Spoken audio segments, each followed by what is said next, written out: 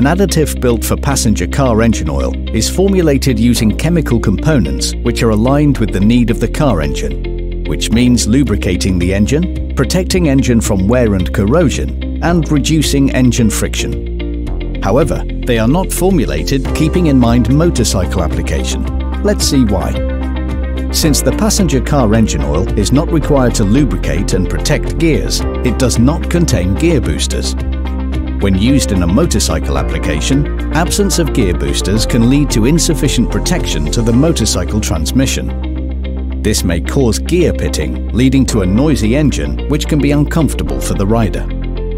Similarly, a passenger car-based additive typically contains higher amounts of friction modifiers, which in a motorcycle operation can lead to clutch slip, resulting in poor drive feel and sense of power loss for the rider.